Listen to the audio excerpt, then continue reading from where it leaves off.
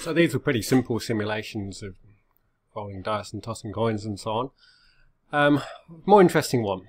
So my idea is the scenario is that we're going to have families of children. Same kind of idea that you can have an equal likelihood of getting a girl or a boy. And I guess the question could be something like, okay, if you are going to keep having children until you have at least one boy, say, which is culturally a thing that might well happen, then how bad could it be? How many girls are you likely to end up with? So we're going to simulate having a family until you have a boy, which, you know, talking to a class, you can talk about how hard that is to actually do a simulation or gather real data. So how are we going to do this? So we need some values. We need a random 1 to 2. That's boy or girl, I guess. And I'm going to need a variable, which is going to be a family size variable.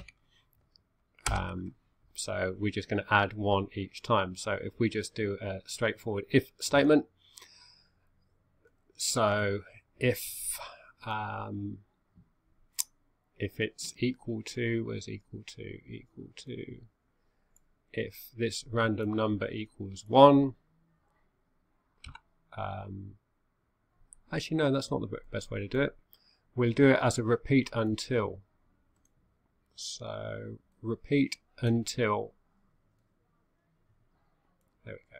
So repeat until we get a 1 out of this. And what we're going to do in here is we're going to just add 1 to our family size variable. Where is that gone? Change family size. Family size? Did I make family size? My variable total dice. Did I make a variable for that? I can't remember now. Let's try that one more time. Family size. Okay. Oh, did I make a list? I might have made a list. I made a list, didn't I?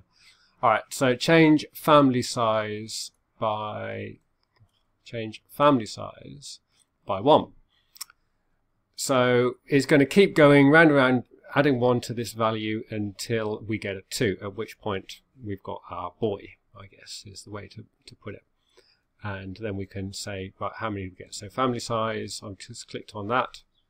And I'm expecting to see family size go up over here. Oh yeah, it was just like some quite low numbers and high numbers. Probably as we're not resetting the family size variable, so we should always do that before we begin, and then to see what we get. Family size 2, family size 1. I think we'll start off with the family size as 1 because this is like the next child, so we're always going to have at least 1 child. So that's anyway. So then we're going to do the same thing as before, in that we're going to say, remember down here, we took the value at any particular position and we added 1 to it. So we took what was in there, added 1 to it, and then replaced it back into that position. So we need a list for results. So family size results. I could just use the other one, couldn't I? Never mind. Family size results, and can I just delete this one? Can I delete?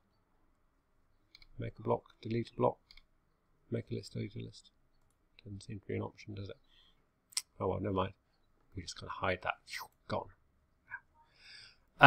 Family size results. So let's populate it with effectively zeros. We'll go up to a fairly large number. Interesting question is, how high do you have to go? I guess that's kind of the whole point of it.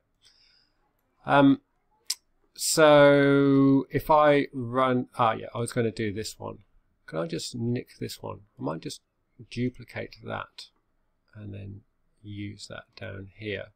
So replace item, so total dice isn't going to be it, it's going to be family size, and it's not going to be 2D, it's going to be family size results.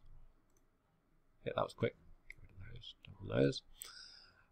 So that will do it. So if I just click on this one, we can see we've got a family size of 3, 4, family size of 1. So I was straight into a boy there, and yeah, it seems to be doing what we would expect. And then the same thing as before in a control loop, repeat. Let's just repeat.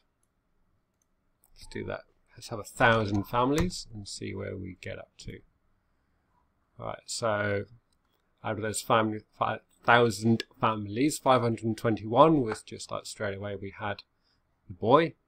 And then you can see that some of the families got quite big.